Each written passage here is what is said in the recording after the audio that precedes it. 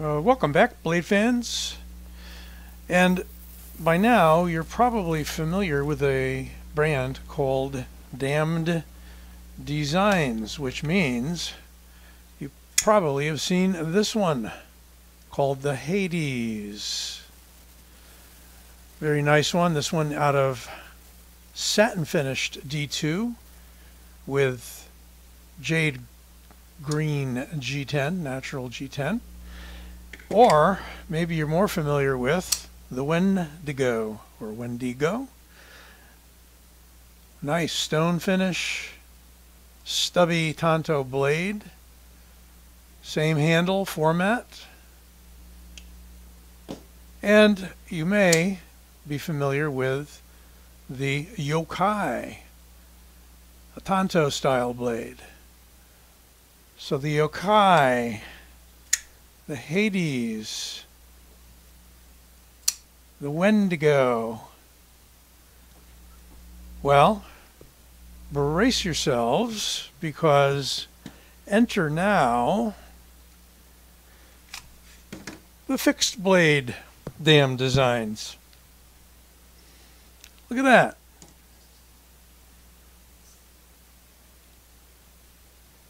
Same handle motif. Same pivot pin, although not on this one. Kind of a bolt holding the handles on. We're going to bring these guys out later on. But let's take a look at the one that today is all about. Yes, this is the Basilisk. In keeping with the same design, language, and motif, Adrian de Souza, the company owner, created this really nice drop point, clip point, long clip if you want to call it that, deep belly, super high blade out of this one, Sandvik 14C. I think there's plans to make it out of S35VN. And he's got a new crop of knives at his site. I'll drop you the link in this review, so you can go out there and check them out. This shipping, by the way, was very quick. I had this from order time to at my door in about 5 days, and that had to go from Michigan to the East Coast. So pretty good. Comes through with a high flat grind. Beautiful stone wash, black G10 handle, and we have this rivet here going through to a, looks like, yeah, T8 on the other side. We've got a pommel screw both sides. So conceivably, you can take these handle slabs off, although I haven't tried.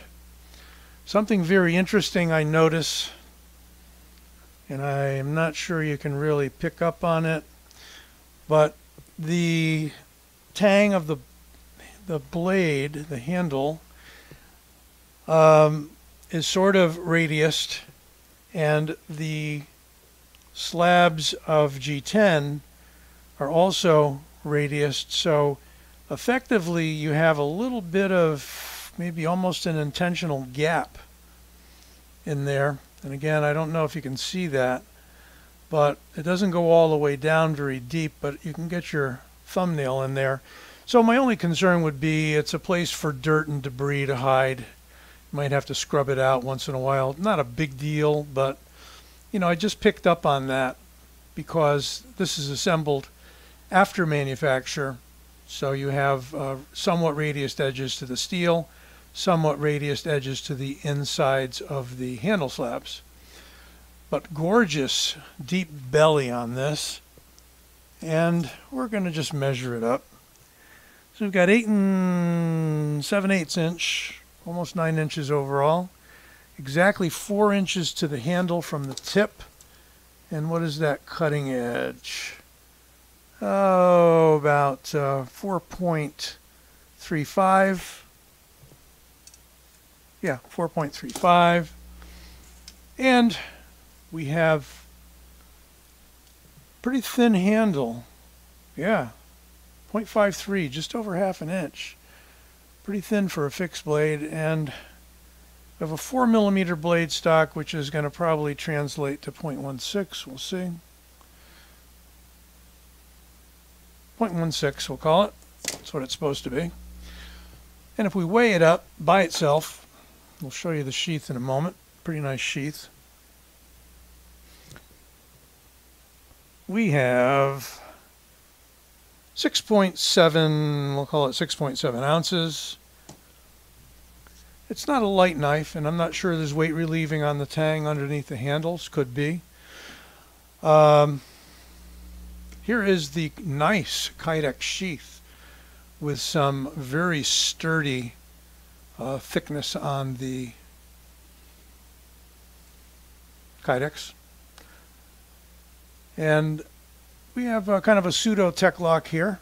It's a good one, sturdy looking. Snaps shut, but we do have a lock here, so if you switch it over there, you can't push that in. Switch it over here, push it in, open it up. That pin right there is what locks underneath that tab. And you can move it around. So not too much. You need pretty much that hole span in order to use the holes on the sheath. This is a different span from the shortest span on the clip, unfortunately. But with the shortest span, you could actually put it up a little higher on those two grommets. Or you could simply elect to use a ulti-clip or some such thing. But fits in very well.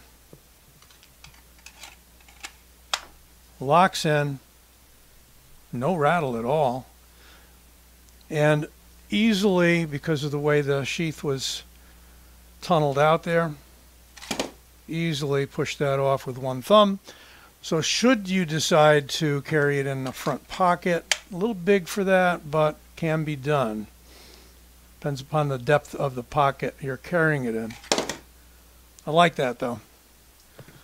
One other measurement I'd like to take is we've got like 1 7/8 inches blade height, almost 2-inch blade height. Pretty tall knife. And if we do bring back the other ones for comparison, here's the Wendigo. I mean, those knives are almost clones of each other except for the blade shape. And a little bigger, is it a little bigger handle? Yeah, it's a little bigger handle. By a little bit than on the folder. Same contour, same shape. We got the same shape and contour on the Yokai. This Yokai is a white G10. Hesitated with that, but you can dye it pretty easily. But I kind of like the ivory white kind of look to it. Of course, these come really nicely set up the way the clips are inset in the handles. You've got blocks or fillers on either side. You can switch it to the left side. And you notice the same trademark hexagon on all of these. As for length, yeah, of course, the fixed blade is going to be longer. These are coming in at around like 3 1/8 blade length and about 8 inches overall. So fixed blade's certainly longer, but you're carrying it on a belt sheath. Here's the Hades. Throw that in there. Hades is one of the first ones to come out, so if you have a Hades, there it is compared to the Hades.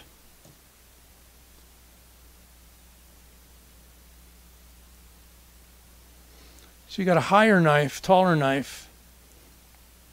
handle, nice ergos to it.